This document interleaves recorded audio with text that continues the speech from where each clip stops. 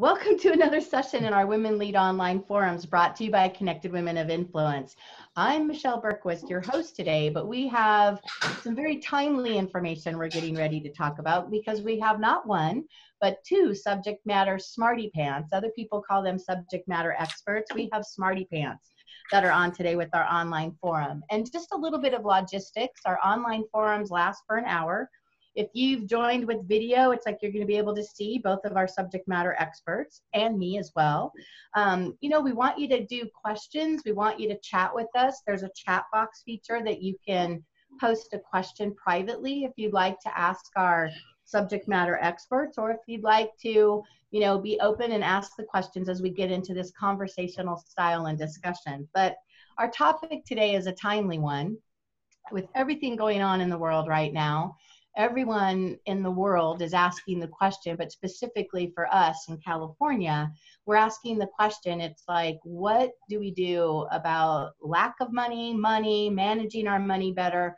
And obviously our homes and mortgages are a piece of that. So today's topic is what's really happening with refinancing right now. And I'm delighted to introduce both of our subject matter experts and smarty pants. These are two people that have been in the business a long time, but I'm going to go with ladies first, John. I'm just letting you know. And our first subject matter expert and leading lady today is Rebecca Ross, and she's the president of Elite Lending and also a branch manager at Finance of America, not just in California, but in Hawaii as well, which I think right now, Rebecca, all of us want to go to Hawaii. I think that's, just where we'd want to be with what's going on. And our second subject matter expert is John Burroughs. And John is a senior mortgage consultant who's been in the business, I believe, 30 plus years. I'm going to ask both of you this question. And John is with Finance of America. So two of you, welcome to our online forum. And what is really going on with refinancing is my big question. I'm going to let Rebecca take the lead on the Reader's Digest version before we dive into the stuff. What's going on with refinancing, Rebecca? Thank you, Michelle. Well, it's pretty active right now. About 2 weeks ago, the rates dropped pretty dramatically and a lot of business flooded the market. And this was, COVID-19 was just starting, but we weren't on quarantine yet. And then I will say that our world isn't very normal right now, and the financial markets are not following any norms either. So what typically happens is when you have the stock market going down, like it did, typically those funds flow into the bond market, which is what regulates the mortgage interest rates. So typically money will go from the stock market to the bond market and rates will drop when the stock market goes down. That's not what happened about a week and a half ago. The opposite happened, and from what I understand, the reasoning is because the people that would normally take the money and put it into the bond market were having margin calls on their stock. So they were having to sell bonds instead of buy bonds. So we had a stock market going down and interest rates going up. Then you add into it Mnuchin saying that we might look at a 20% unemployment rate. And just to give you some idea of what that means, in the last crisis in 08-09, we had a 10% unemployment. Wow. And in the Great Depression, we had 25%. So that was a big shock to the markets, because then the mortgage investors are saying, wait a minute, we have to factor in risk because we're going to be looking potentially at a lot of foreclosures. So all those pieces to the puzzle made the interest rates skyrocket right after they hit a very low mark.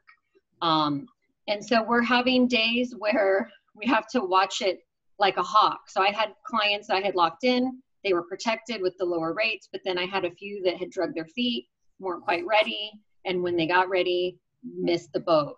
So we just have to, we're watching the market. I know John is as well for his clients. We're watching the market multiple times a day, because normally we get our interest rates in the morning and they're good for most of the day, all day. That's not what's happening here. We'll have midday price changes up and down in one day. So I didn't know I would suggest that if you are looking to refinance, you definitely want to work with someone who's on top of the market, because that's really what it takes right now. So can we dig in? I mean, again, I'm going to free fall some of these questions, but I know there's so many of our members in our association, right? And just, women and men, of course, but everybody's asking the question right now. We're all still a little bit in a state of shock and awe, but based on what you know right now, Rebecca or John, like what would you recommend people do right now if they own a home? If they're looking to conserve cash, or should they refinance? What's today look like for somebody in refinancing or mortgage lending? Well, John and I were just actually talking about this a few minutes ago. Things are changing in that maybe people initially were wanting to lower their payment and just, refinance what they owed on the property. But now the goals may change. It may be a time to look at consolidating debt, because if you can pay off your credit card debt that you're paying 10 to 20% interest on, consolidate that into a mortgage payment with a much lower interest rate over 30 years. You're going to help your cash flow. That right now is what most people are thinking about, is cash flow. Put some money in your pocket, pay off debt, and be able to ride this one out. It's interesting because I already know right now, and I'd love to lob some questions at you of scenarios that I already know of some of our members, and just see what your take might be. And again, I just want to make sure for disclosure on anybody that watches this show, post today, is that things could change. I mean, we're that fluid right now from what I heard you say, Rebecca, that this is a day-to-day kind of thing. But John, here's a question for somebody that I just spoke to. We've got a member. I know that recently her husband was laid off as of last month, not with the coronavirus, right? But he was laid off. Now she's been impacted as a small business who's a solopreneur, and they own a home. They have equity. I mean, in a scenario like that, can you even do anything? Because they can't show income. And it's like, are they dead in the water, or are there things that might be able to be done? Well, unfortunately, my answer there is the number one criteria for anybody making a loan. There's three big parts of that puzzle. It's income, assets, and credit. But the income is showing the ability to repay. And without the ability to repay, no lender is going to go out there and make a loan on a property that they don't anticipate is going to get paid back in a timely fashion. So unfortunately, short of private money loans, which I don't recommend unless it's a last minute urgency or an emergency for that matter, that they go that route, because being able to even make those short-term loans, which most private money is, if this protracts itself out for a long period of time, they may find themselves painted into a corner again. So that's unfortunately for them and other folks like them is going to be pretty much the rule, because as Rebecca mentioned just a little while ago, we're watching regulations and guidelines changing. And when you said on a day-to-day basis, this is a moment-by-moment basis. Wow. Either one of us has ever seen anything like this in the history of our career. I'm going on 37 years in lending, and never, and I do mean never, have we encountered anything of this nature. And also, and I'll get into this a little bit deeper here further in the show, but one of the other things to stress upon people is if you are in a position to do something for yourself to improve the cash flow, make your situation better, hunker down and plan ahead. If you have that ability to do so, do it sooner than later. We're getting these wild gyrations in interest rates, and what I'm doing with all my clients, like Rebecca's, that missed the boat and drug their feet, well, I'm telling them now, the person who gets the most attention from me is the one that cooperates to the fullest. We ask for things, get them to us. I'm pushing all my clients to the point of getting their loans approved, and then just sit and wait if we have to. If the approvals are good for a 90-day period of time, and if we have to, we'll start all over again. But long story short, be cooperative, get what people need, get to your lender what they need so that they're in a position to help you, and then clearly define what your goals are. Is once things start to swing wildly, and if it's for the better, I don't have time personally to call every person and bounce it off of them again. I need to act, and I need to act immediately. So if we have written defined goals, you've given me carte blanche authority to be able to lock that loan when the opportunity strikes, that's what I'm going to do. So be smart about it, and open communication is critical. Yeah. I Being love that. proactive. Well, Right. I Think about love it this way. Rebecca and I both probably, it's like with what happened overnight when the rates dropped, and I know she'll back me up on this. It's like somebody walking up to you about 4 o'clock in the afternoon, dumping a month's worth of work in your lap and say, have that done by tomorrow morning. Yeah.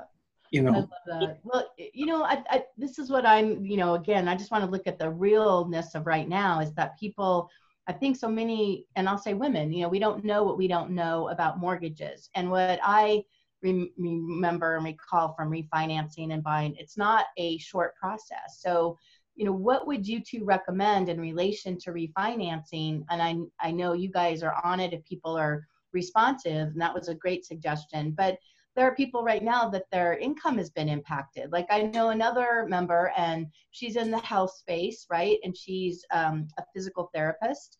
She has had an impact to her income because seniors are stay at home. She can't go visit her patients, her clients, because right now it's like everything's on lockdown, but owns a home, has equity in the home, has decent credit. That's a challenge as well, because now her income shows less than what it would have 3 months ago. Are the mortgage lenders making any sort of consideration on something like that for people that have had a drop in their income as a result of the coronavirus? Rebecca. That's a good question, Michelle. So far, I haven't seen a blanket response to the lending industry. I know that some lenders, I know Bank of America, there were a couple banks in Hawaii, Bank of Hawaii, First Hawaiian Bank, that are allowing for forbearance or deferment. Deferment is preferred because then it's just basically adding those months that you missed onto the end of your mortgage. Right. And they're not going to be reporting it onto your credit as a late. So that would be something that they could each call their lender. If you're not eligible for a refinance right now because of what you described, I would say first a phone call to your lender to ask what they're able to do right now. And then the other thing, because we have a lot of self-employed members with CWI, I understand that SBA is offering some loans for self-employed for COVID-19. I think the interest rate I was told was 3.75. I don't know the other terms of it, but it would be worth exploring. And I can add a few of those. I mean, we've had some members that have applied for that, that their business was impacted that fast. And, as an association, us too, we're right in there. But, when you go to the SBA website right now, some of the pages that were live are now under maintenance. It's ridiculous, but I understand. On top of that, it's like it's a 30-year loan, and it is, you're right, anywhere between 1.75 to 3.75. Long-term, very long-term, 30 years is huge for an SBA loan, for a disaster assistance loan. The challenge is the paperwork is ridiculous. I mean, it's like, same kind of thing of looking for a mortgage, right? When you first buy a home and all the paperwork that's there. So it's not for the faint of heart, let me say that. And then, the timing of it, it's not quick and fast. And, I know another business that they're a salon, and, obviously they had to close their doors, and it's indefinite, and those businesses rely on clients, every single month. And right now they have employees that are some of them contractors, some of them employees. What could maybe an employer do for their employees as far as mortgages or refinancing right now? Any thoughts on that, of what an employer can do to kind of like help their employees? Well, I heard a report on my drive into work this morning, suggestions for people in the food industry. A lot of the restaurants, of course, we all know how that went the last 2 weeks. A lot of the larger food providers and restaurants, of course, trying to keep the doors open, doing the carry out or the pickup type of trade. And they're saying that's the best way they know how to keep at least kitchen staff and such busy, keeping the kitchen open. So they've turned to those types of efforts to at least keep the core group, at least some cash flow going. That's one suggestion I saw. And of course, that is not going to apply for all the industries here too. My biggest curiosity I have right now is what's going to be the government's response to this, and I'm certainly not going to get political about this at all. However, Congress spent until well after midnight last night, and my understanding is this bill is going to vote to get some relief for individuals and corporations and healthcare and all different sectors of the market where they've been hit the hardest. So I'm real anxious to see how that's going to go. And Rebecca, I mean, I don't know what you've heard on the street, but those are the nuts and bolts of it. And unfortunately, we're all in this thing in a very difficult time together. And I just hope and pray that we get out of it sooner than the impact indicates at this point in time. You know, I just want to thank you guys, because I know, you know, you're not in the business of, you know, quick and fast loans, right? I mean, that's not your business. Your business is mortgage lending. And, you know, until things happen like this, none of us really think about, you know, what would we do? I mean, who would ever think that we're in this situation? But for right now, the right borrower, let you guys tell me, as of today, who is an ideal candidate for refinancing? Obviously, they have to have income coming in. I got that one from you. But based on a scenario today of what you think is the best for refinancing and where they can benefit. I loved what you said, Rebecca, about somebody that maybe wants some cash out, pay off credit card debt or something like that. But what are some other scenarios that make it a good scenario right now for someone to refinance? Well, now actually is a really good time because people still have equity in their home, and hopefully that will continue to be the case. I mean, I think when we come out of this, we're still going to have a housing shortage. So I'm not overly concerned that the housing market's going to collapse. But I think, you know, it might take a short-term hit. People can't even go out and view properties to buy them right now. California Association of Realtors said no more showing properties. I saw that. So, oh my gosh. If you have equity, now is a good time. If you have employment, you have equity, particularly if you have debt, or if you want to maybe pad your pockets with some cash to ride whatever this is out for a while, that now would be a good time. And isn't it interesting? Oh, go ahead, John. No, well, one of the things when you said about ideal clients, and I'm blessed, I'm a little older than everybody on the call, but I'm blessed with a lot of senior clients. And of course, people with retirement in Social Security or pensions, or, you know, they're drawing down from pension funds, 401ks, et cetera, et cetera. Those type of folks tend to be more rock solid. Also, I have a lot of clients that fall into the critical, you know, essential needs categories, people in healthcare, school teachers. All the teacher friends I have right now are teaching from home, so they're still getting paid. So, you know, there's another one that's pretty solid for at least right now.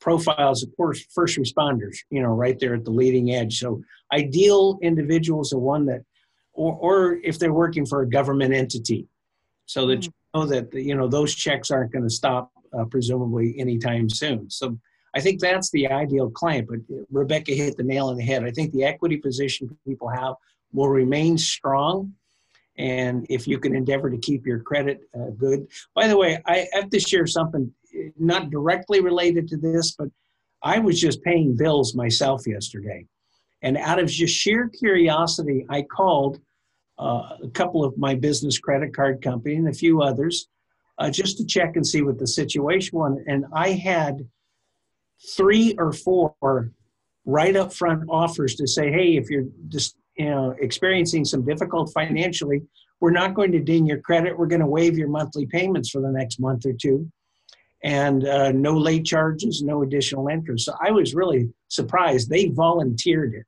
and Wow. I didn't have to ask. I just did that out of curiosity. So that's a good thing to share right now. Don't be afraid to ask for help. I think that's what's so troubling, is that it's the unsureness of what's going on. And, you know, I was talking to somebody else that's a member I think it was Monday, and we were kind of talking about strategies because, you know, obviously income's been impacted if you run a business, but, you know, would you advise, even if somebody is employed right now, like we don't know how this is going to flush out, would you recommend or not recommend that somebody call you? And even if they're in a scenario right now that income is okay, but we don't know what's going to happen, like, would you recommend somebody refinance just as a in case kind of scenario? I mean, I remember 2008, and, you know, real estate was going to be the same way it was forever, and then everything kind of crumbled. But would you recommend, just as a plan B, that somebody go ahead and refinance? Is that to their benefit?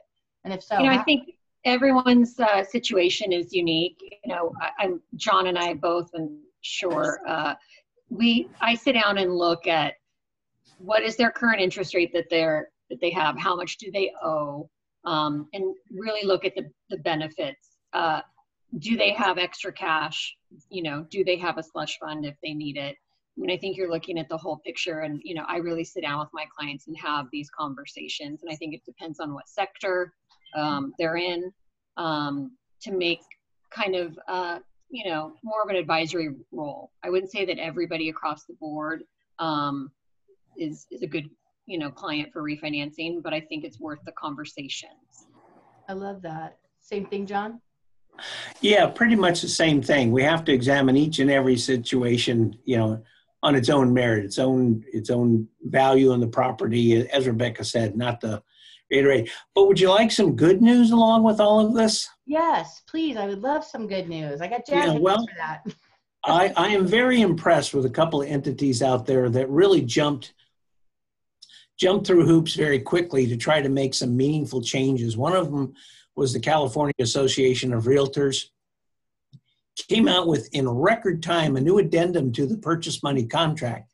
So if you're in the middle of a transaction or about to go into a transaction, this addendum accounts for COVID-19 and some of the ramifications of job loss, and took away some of the sting or the edge that you could possibly lose a deposit if something happened to you that you didn't see coming. So it's kind of a get out of jail card for anybody involved in the transaction. Now, granted, all parties have to agree to it, but if you're a seller that has to sell, you probably don't want to stop what you're doing and begin the process all over, particularly in this atmosphere. Right. Know that you've got a willing buyer in hand, so just being patient and being calm and kind and keeping a level head will be to your advantage. So that's one thing. The other one is the appraisals on properties. Mm-hmm. With an appraisal, an inspector generally has to go inside the home. And borrowers were not so comfortable with that, as well as appraisers not feeling so comfortable with it. So property inspection waivers, there's been a push to lighten up the rules on that a little bit so that you don't have to do an appraisal at all. Or what happened just yesterday, we finally got some ground on being able to do what we call the old drive-by appraisers. What would happen is they don't have to do an exterior inspection. They don't have to go on the property.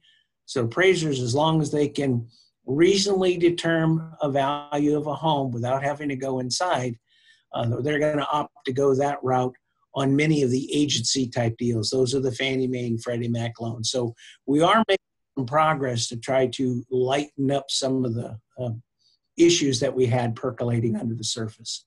I'm so happy to have good news. And again, you know, just we're trying to be relevant and provide information. I mean, both of you are, you know, so expert in what you do. I mean, I'm curious for both of you, like, what would be the things that you would converse with somebody? Are you open to any question from someone that owns a home, even if you're not there?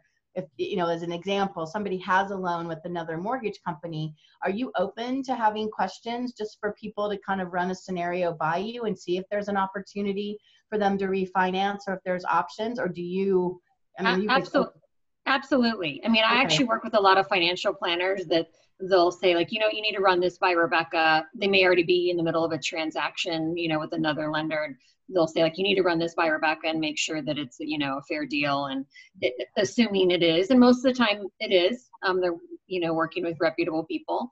And I just give them yeah, no, you're good, you know. So I have no problem in assisting folks or even reading through the paperwork, you know, their estimates that they're given to make sure that they're getting a fair handshake. Yeah, and I would like to add to that too, is knowing who you're dealing with too in your transaction. If you are involved with another lender, I too have no issues with that.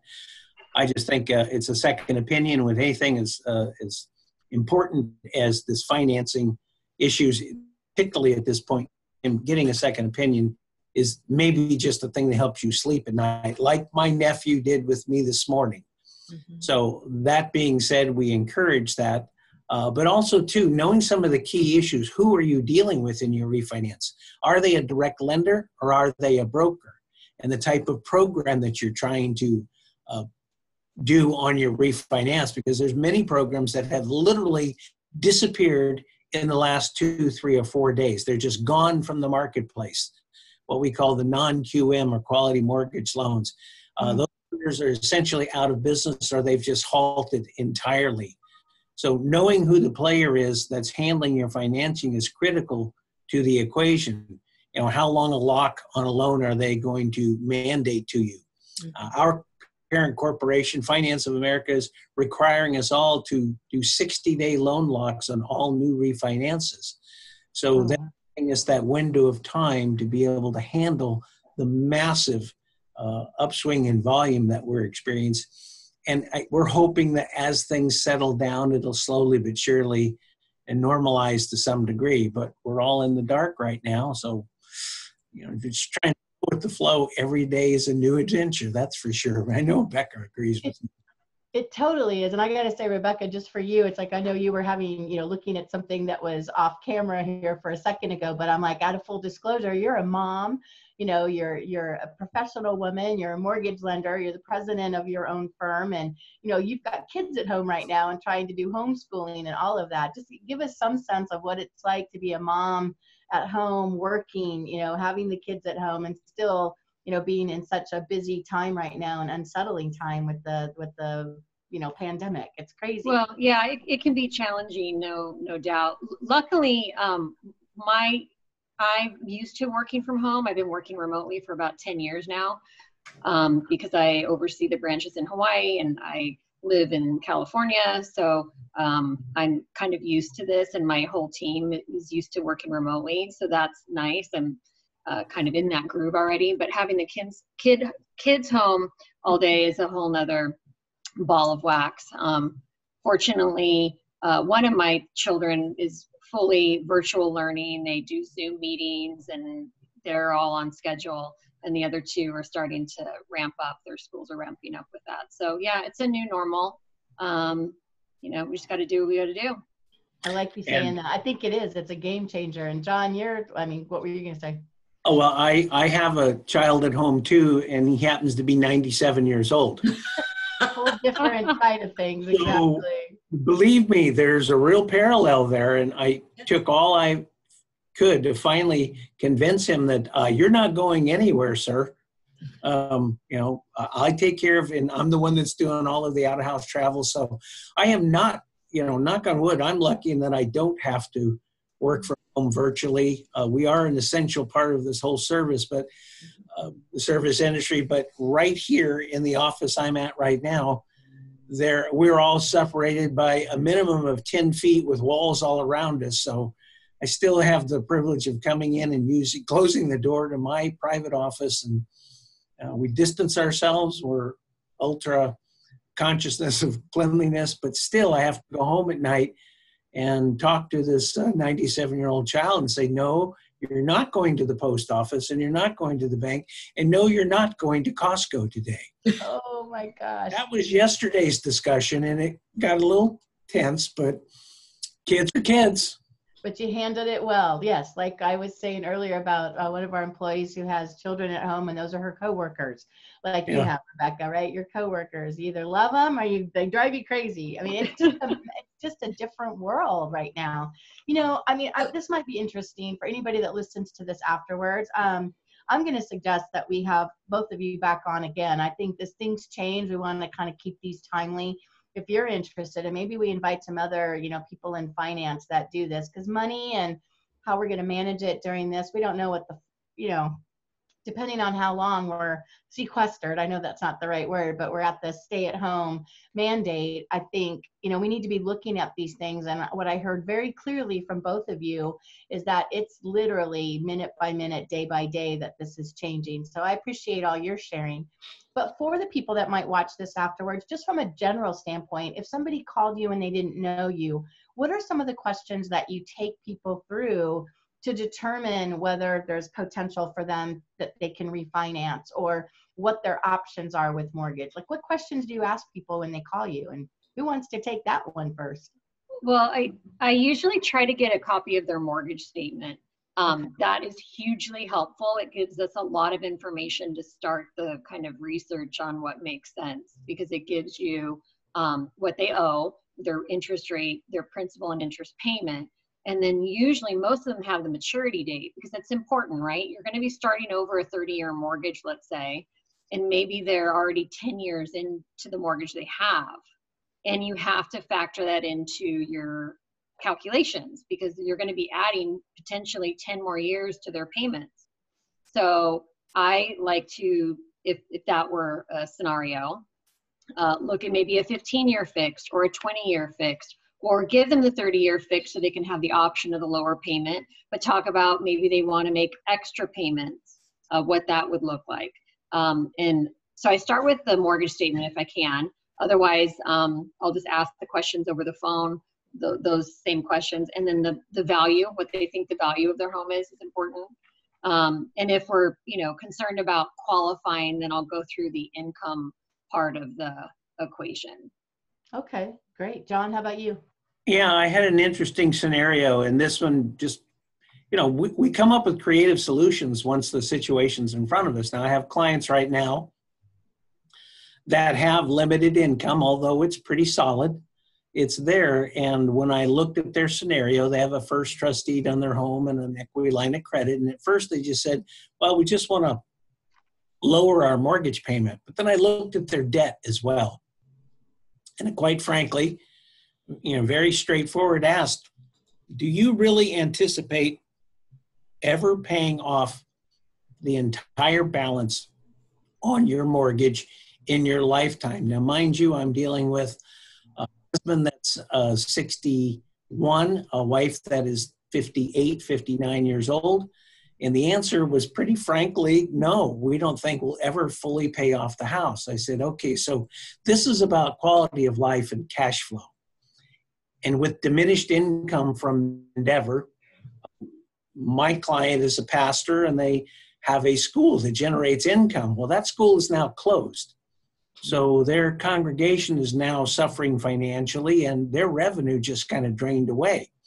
So I looked at their entire debt and I looked at their current mortgages, and by saying, look, if you dip into the pockets of the equity of your home and pay off all of your debt, your monthly obligation dropped, I kid you not, $2,000 a month.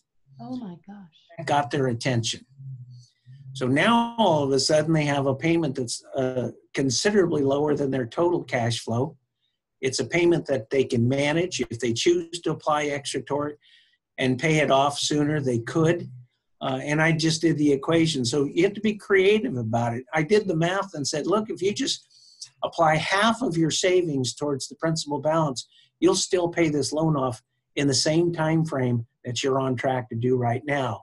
So thinking outside the box and the reality of, am I ever going to really pay it off? I took it one step further and said, by the way, when you both get to be in your early 60s, you're both there, and you don't have any children, you have a legacy to leave to your house, then you might convert that mortgage into a reverse mortgage and eliminate payments for the rest of your life. So be creative with how you're going to look at income and debt and cash flow. Mm-hmm. That's a good point. Yeah, go ahead. John, you bringing up the reverse mortgage. I was just thinking about that too. I know a lot of our members may not be to the age of getting a reverse mortgage, but their parents might be. And if you want your parents to not be, maybe have to move to a, home health care or a facility, a reverse mortgage is a wonderful way in which to keep your elderly parents in their home. And with the amount of savings of not having a mortgage payment, or if they have enough equity to be able to even pull income out of it, you can then bring someone in to assist them when it got to that point. Wow. I have a question, if I could jump in here. Go, Patty. How do some of these restrictions or opportunities, if you will, change if you have a VA mortgage? Are they also, can you refinance those? Can you pull money out? I'm sorry, if you have what kind of mortgage? A VA. Yeah, you can pull cash out on a VA Mm-hmm. mortgage if you have the equity, of course. And John, do you want to say anything about VA? I know you do a lot. Yeah, I do, because I have 3 VA loans going now in various stages of them right now. One is a purchase, which hopefully, knock on wood, will keep glued together, because both of my borrowers are disabled veterans, so that income stream is never going to change. Yeah. But if you have a current VA loan and you meet certain criteria, there's a tool called an IRRRL, an interest rate reduction refinance loan. That's indigenous to VA. It's a streamlined process where if it's all about just dropping the mortgage payment lower than your current interest rate, you can do so with very, very minimal documentation, and then the income issue becomes a moot point because you don't have to verify. You don't even write the income on the loan application. The logic being, if you've been good and made your mortgage payment all this time on the current VA loan, you're most likely going to continue doing so. And if all we're doing is dropping your rate, lowering your payment, the likelihood of you continuing to do so is really high. Mm-hmm. So if you're VA loan, you might want to look into that interest rate reduction refinance loan, that it's indigenous to VA loans. Cool. Good. Thank you. This is what I love is, I know that I could ask you guys and have you share so much about mortgages and lending, but what's so valuable, I think, for so many of our members is these scenarios of the creative side of things. Because John, you've shared that with me so much, and being one of our partners and sponsors for CWI. And I'm curious what both of you, what would, if you could tell somebody that's on the fence of whether to call you or not call you, and if they're in the situation right now that they're in, there's so many different scenarios. What do you wish people would do that they're not doing in relation to their mortgages? Because, and let me finish with this. What's interesting to me and what each of you are sharing is that, we're always told that we should have a good banker that we surround ourselves with, a good attorney, we should have a good CPA. And it's like, to me, there should be a good mortgage lender that you kind of trust and have. I've never heard anybody say that, but the stuff that you're saying is your mortgage, there's different facets of your life journey that you need a good, kind of advocate for you with your mortgage, because that's usually our biggest expense. So talk to me about that, of what you wish people would do in relation to their mortgage over time that they're not doing. Of course, call you, but beyond that, like, what do you wish people would do? It's a really key piece that I don't think people talk enough about. You pretty much summed it up, because it's your biggest debt in your lifetime. So you have to manage it, with the same importance of any other aspect. And so, I don't really look at myself as just a mortgage loan officer. We're an advisor of, the overall debt picture, and your real estate is a key component to your wealth. And I have to comment, I know Rebecca has considerable expertise in tax preparation and or tax planning. So we take it both to a different level. I have a very unique expertise with regards to inherited properties, dealing with a lot of estate planning attorneys. One of my biggest referral source is exactly those. So it's a family situation. Somebody inherited a property, or you want to buy mom and dad's house from them, or, all those different things people don't run across in everyday life. And as you said when we started the show, people don't know what they don't know. And I'm being a little facetious here, but Michelle, when you ask, what do you want people to do? Tongue in cheek, I want them to do what I tell them to.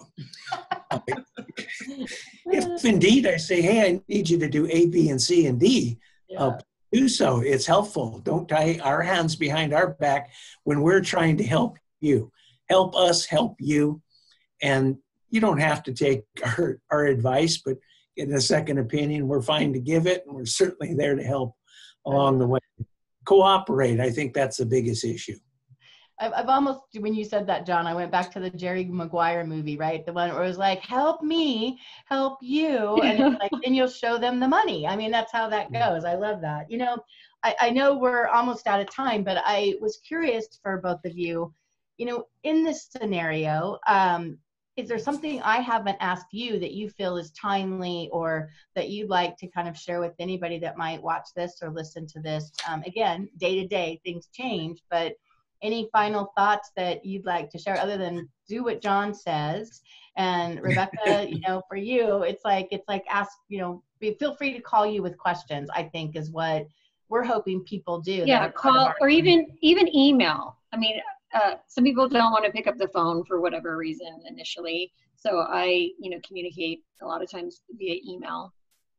But I think being proactive versus reactive right now is important, because if you are scrambling after the fact, after you lost your job or lost income, it's going to be a little hard for us to help you at that point. So if you're even on the fence about looking at maybe pulling equity out, you're going to want to do it, you know, while you have your job in the state that it's in right now. Well, you know, and that was great. I love that. You know, the other thing that comes up to all the time, you know, when we're talking about it with mortgages, seems to be the fees that are involved, and people go, oh, it's going to be too costly. But, you know, can you address that? Because in my mind, you know, yes, there's fees associated with doing this, but when do the fees, you know, really cost justify going through and refinancing? I mean, very good question. Yeah. And that's something that we look at when we're evaluating. If somebody just wants to refinance to lower their rate and lower their payment, then it's a kind of a simple equation of, you know, how much did it cost versus how much are you saving, and how long is it going to take you to recoup those costs. And usually if it's under 2 years and you're going to keep this mortgage long term, well, you know, longer, usually most people keep their mortgages 5 to 7 years. So maybe even less nowadays. So if you can recoup it in a short period of time, then it would make sense. But once you start to factor in paying off debt, that goes out the window, because very quickly do you recoup the cost in what you're saving in interest and cash flow per month. Got it. You know, this is my final. Oh, go ahead, John. John, I echo 100% what Rebecca said there. I totally agree with that too. One of the other things I thought of yesterday is that not only just the mortgage companies, your team, but of course, service providers as well. And I can't tell you how important it is. And I know Rebecca does, that we have trusted service providers, title companies, escrow companies that are all working at the same feverish pace we are. And I wrote a memo to the owners of the escrow company I use and the head of the title company locally, and just, you know, telling them what a fantastic job their people are doing, all under the same strain that we are, all working from home. And yet they didn't miss a hitch in the swing at all. So having our team behind us, it's not just us, but all the other people that are doing a bang up job right now. That's pretty positive. God, you're Mr. Positivity. I love it. You know, this was kind of one other one that I wanted to talk about a little bit. And that is, you know, for so many, and women, that's our audience, and men, the whole thing about mortgages is like money and finances. It's such a personal thing. Mm-hmm. And I find through the conversations I've had with some of our members, they're like, oh, I don't want anybody to know my situation. You know, they're like, who, and mm-hmm. It's that wall that people won't just call and go, lest, am I going to be judged? And I really want you to address that, because I know we've talked about it, John, and I'm just like, you know what? You guys are like Vegas, man. What people talk about with you stays there. But tell me a little bit about that, because I think that's one of the reasons people don't call you. Absolutely. I mean, not only is it, you know, professional to keep everything confidential, and that's just how that is. But I can't speak for John, but, you know, I see so many people's financials and documents that I kind of equate it to a gynecologist. Like, it all looks the same. Like, I'm just moving through it. I don't remember. Exactly. That's your scenario, is that, oh my God, a gynecologist. I'm like, ew, okay, let's go with that. We're on to the next one. I don't remember. I'll have clients call me back and say, well, I don't remember those details, because I'm on to the next. I think that's exactly. great. And one of the things that I think is really important, we both carry licenses that, quite frankly, were not easy to obtain when the rules changed some years back with NMLS.